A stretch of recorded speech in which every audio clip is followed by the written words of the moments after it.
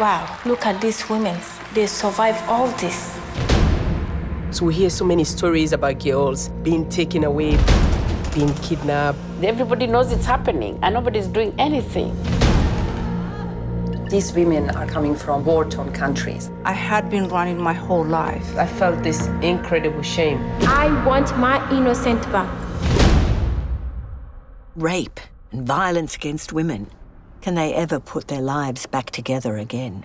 I really want to do something, however small. I invite the women I've interviewed into a theatre workshop. When I met first Ros and she said, we're gonna make a play, I am nervous. I am not an actor. This is my story, my life hurts me. why am I doing this? Why am I hurting myself? Trauma can be re-triggered when you least expect it. I'm scared. It's about emotions and physical sensations. Maybe it's all too much and I shouldn't be opening all this up. Am I mad trying to do this?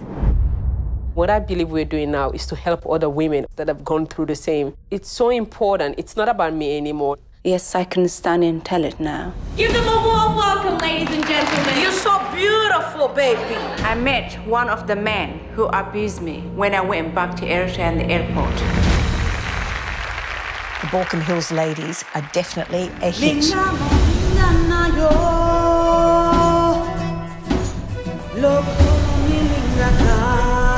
time I feel like I'm being healed.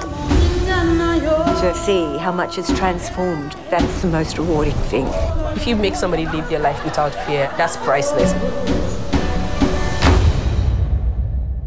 And you don't know, we might go to Hollywood and we'll be sitting next to Angelina Jolie.